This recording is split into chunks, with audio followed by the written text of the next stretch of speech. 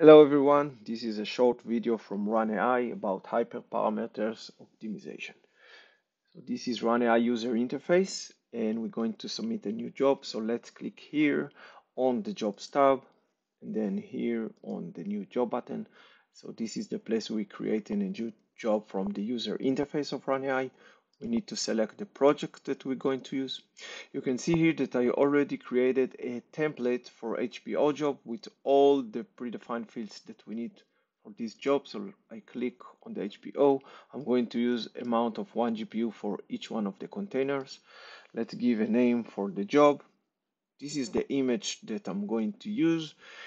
The image contains a startup script that selects a set of hyperparameters and then use them. So we can take a quick look about this image. You can see here this is by TensorFlow. I'm going to install a Keras, then bring these data sets, and this is the script that I'm going to run once the container is running.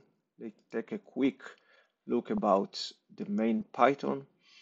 So I'm going to import runAI HPO library, and then we're going to pick the configuration for this HPO experiment, and we pass the options of all hyperparameters that we want to test. This is just an example that you can use. Let's go back to the runAI. Let's see about the job life cycle.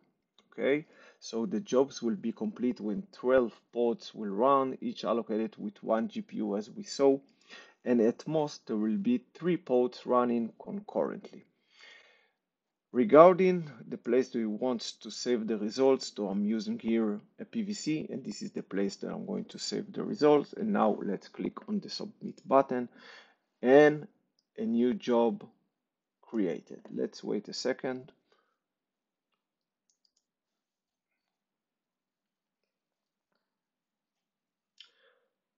Now we can see that we have a new job that creating. We can see here about in the status history. We see that we're pulling the image, we start in the container. We can see here in pods that we have 3 new pods that running. You can see the GPU that we are using. If we go to the logs, so we can go each one of the containers and see the logs inside the containers. Let's go back to the dashboard.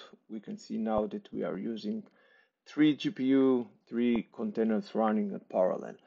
If we will go to the terminal and see the PVC inside, you can see now that we have the results here now that created, and then we can save them and use them.